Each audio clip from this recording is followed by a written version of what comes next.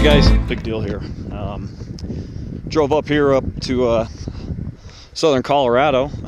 We're in the bed of what used to be Navajo Lake. Coming out here to explore, see if we can find anything left the old ghost town of Arboles, Colorado. Well shoot, mister, don't you know that it's pronounced Arboles? Shoot. So anyway, we're down here. Let's take a look, see what we can find.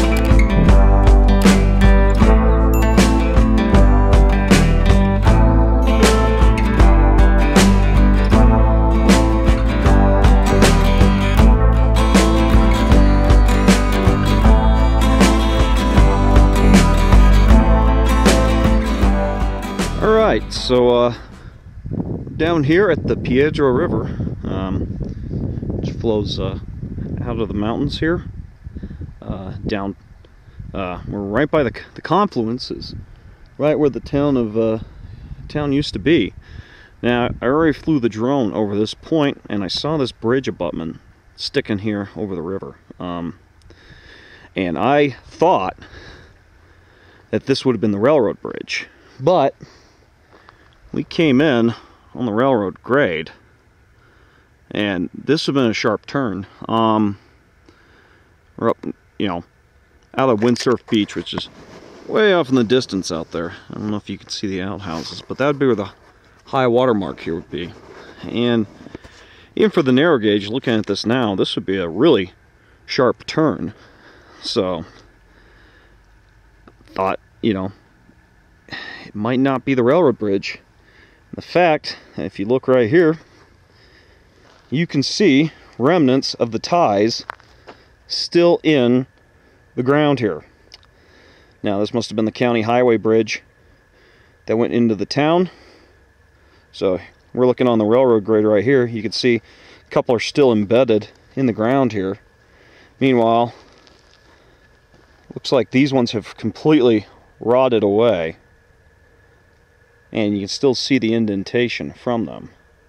So, and looking right here,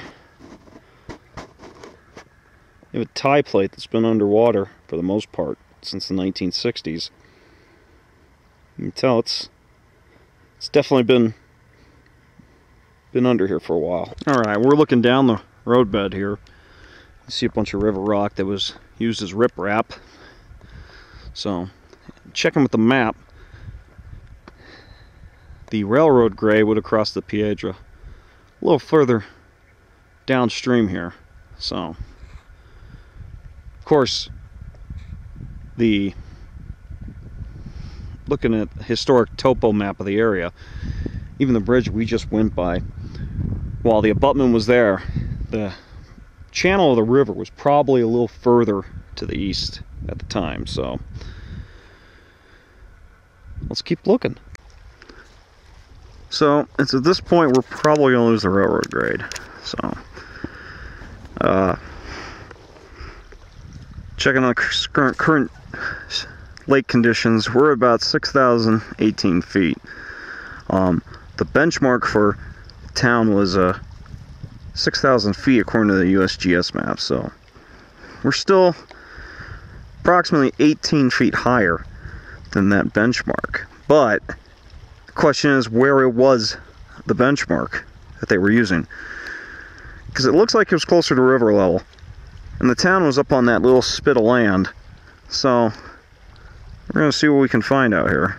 We're going to go to the other side of the lake, drive the old railroad grade in, but Piedra River Bridge would have been roughly straight in front of us right here. Probably just slightly off to the left. Probably gonna center and frame there. So I'm assuming it would have been removed. I can't imagine it being down there, but with it being still 18 feet under the water level, chances are we're not going to find anything this morning. So as we walk back to the car, this is looking up the Piedra River.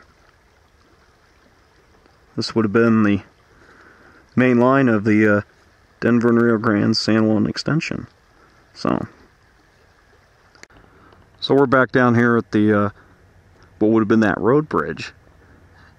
And we can see the new grade up on the hillside. If you look up there, you can see the water tank. That would have been moved from down here. It's built out of a Denver and Rio Grande Westerns 4/8 force tender. I have the number probably flashing below you right now. You can see the grade is that big fill. That's the new line. So the new line was built by the government when this lake filled, and is actually fairly level compared to the rest of the railroad between Alamosa and Silverton. This was a super railroad. Straight lines for the most part, level. Only saw service for a few years before it was torn up. So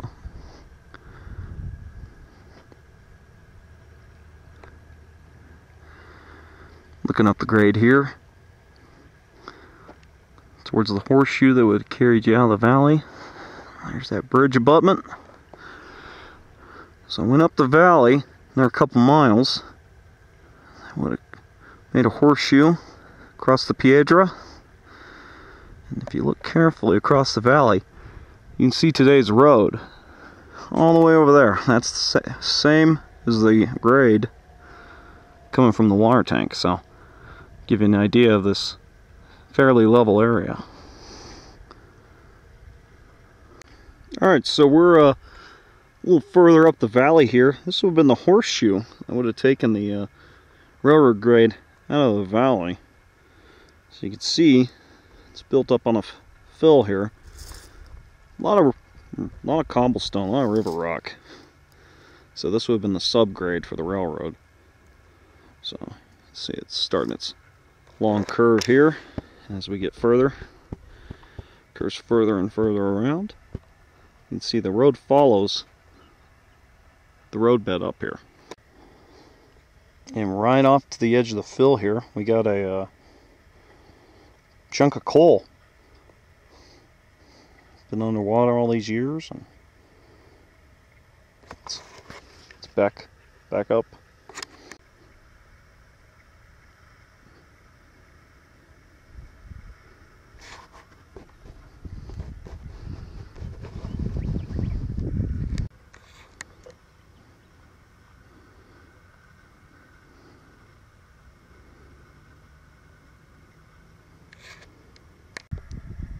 So we're looking down here at the grade here.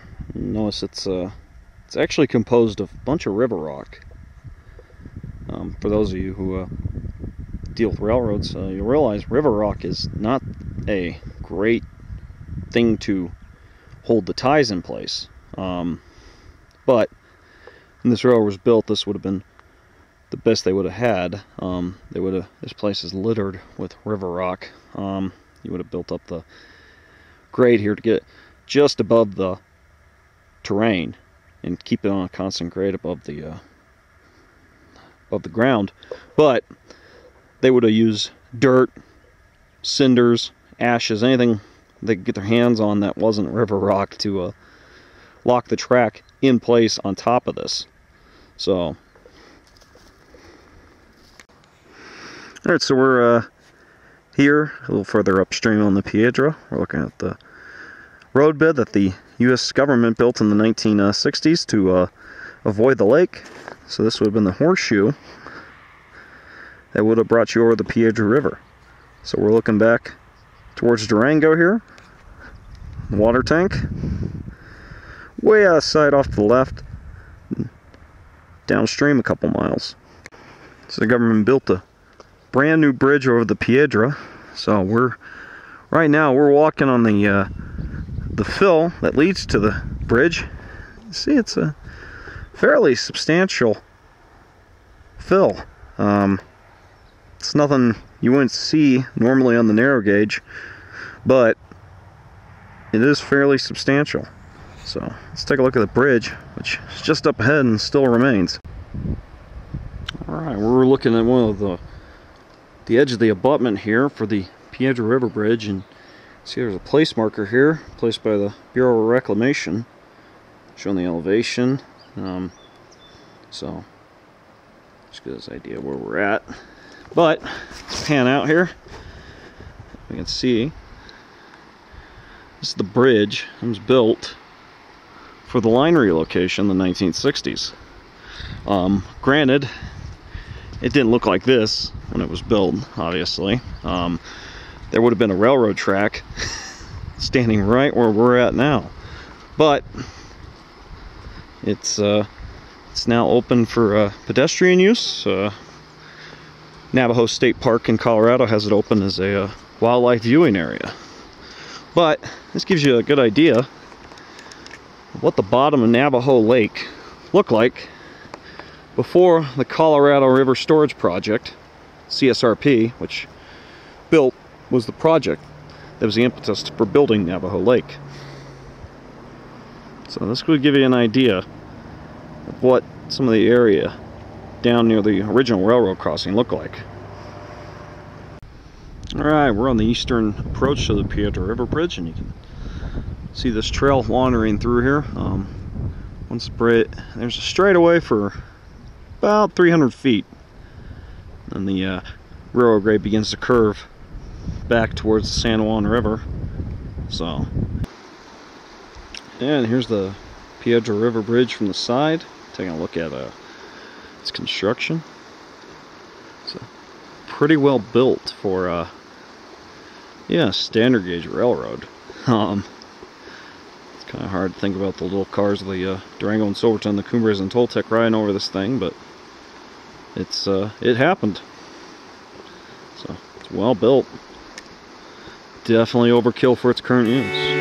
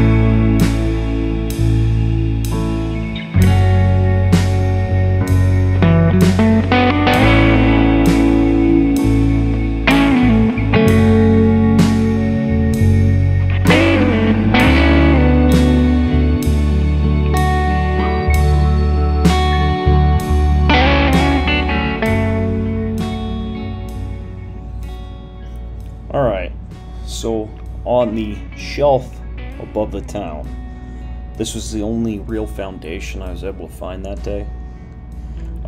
This is just below Arboles Point.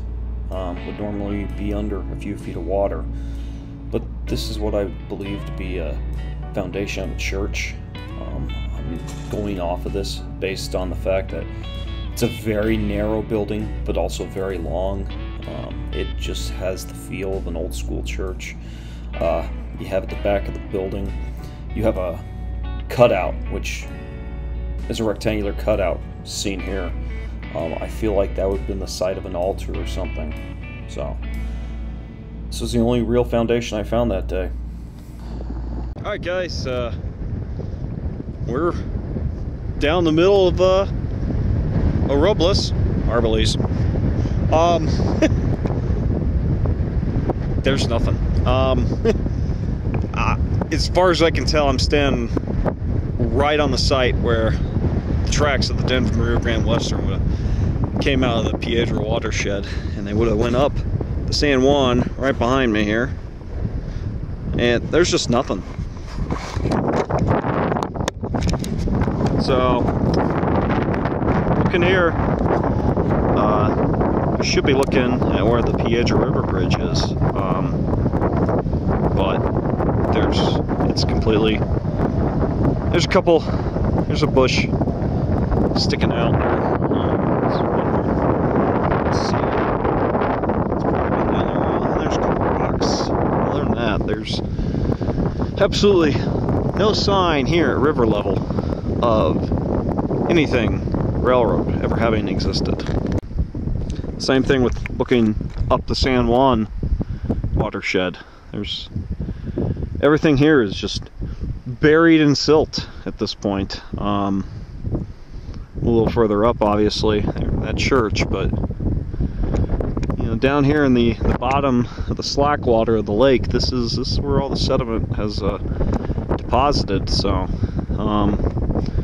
go do a little more exploring, but as far as I can tell, according to the best USGS map I have of the area before it's flooded, this should be looking up the San Juan on top of the railroad bed towards Chama.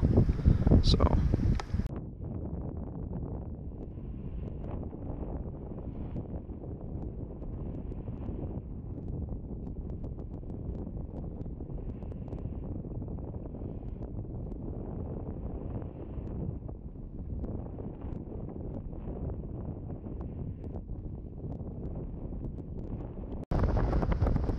we're gonna see what we can find here. Maybe there's a little more chance we find something, because historically the river went that way. Now it comes up against the bluff here. So we're gonna take a walk this way. We're gonna see what we can find. It's a little bit upstream of where the water tank would have been. All right, you have this oxbow cut into the bank here. Everything here is silt. That's about 10 feet of silt right above the river level. That doesn't even count with how far the river's cut down into it. Can't find any evidence of the roadbed or anything like that in this area. Just, again, so much silt. This is neat to explore, but this section was a bust. Alright, so we didn't find anything rail related down in the river bottom, which is kind of a shame, but I get it. Almost 60 years of sedimentation, and wasn't hoping to find much, but we at least found one building. We found 2 cross ties, a tie plate, and a bridge abutment. So it was something. It was better than nothing. So using one of the first topo maps made after the lake, you can see, while it doesn't show the actual grade, it does show delineations in the topography. And if you read it right, we should be standing right on top of the grade, as it changed right here, and you can see it on the map. I'm probably going to overlay it. Anyway, historically, this is where the railroad ran, right here, although it's buried underneath a bunch of silt, because according to that same topo map, right here should be the San Juan River. San Juan River's about a quarter mile over there. That's all the way against that bare bank over there. So the river is not in its historic location here due to all the silt. So we are standing on a few feet of silt. The railroad tracks are somewhere underneath us. All right, further up the San Juan, Pagosa Junction is also known as Gato. So this is where the Pagosa Springs Bridge connected. Now, as you can see, there's a railroad track here. Hasn't been a train on these rails since 1968. December of 1968 specifically, when 473, now the Durango and Silverton, K28, pulled. The dead 481, a couple coaches, and a business car to Durango for the last time. So, these rails have remained silent now for 54 years. So, take a look here. They did leave one high side gone there on the house track back towards the bridge there. So you can see it's still sitting there.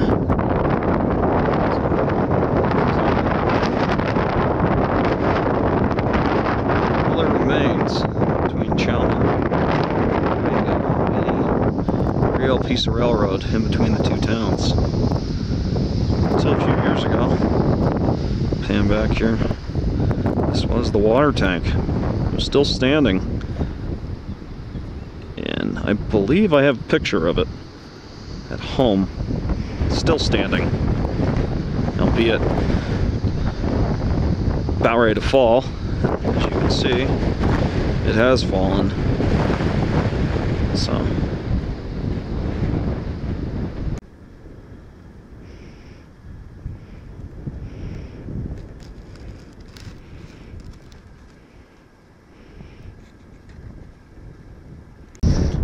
Alright guys, we're going to make one more stop here.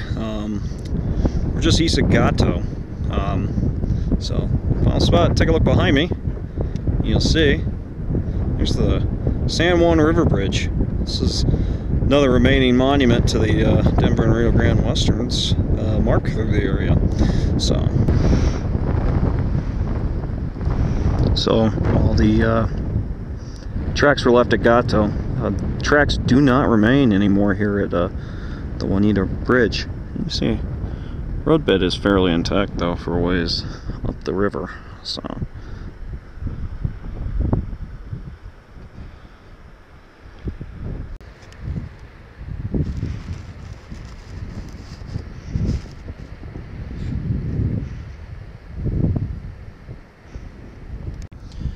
Alright, gonna go ahead and head back towards civilization now. Gonna do a little backtracking, go back towards Gato, Pagosa Junction, and we'll swing up back home through Pagosa Junction today. So, Pagosa Springs. So, I'd like to thank you for joining me. If you haven't already, make sure to like, subscribe, click that little bell. That way you know whenever I post another video, you'll be the first one to know. So thank you for joining me. It's been kind of a big deal. East of the line.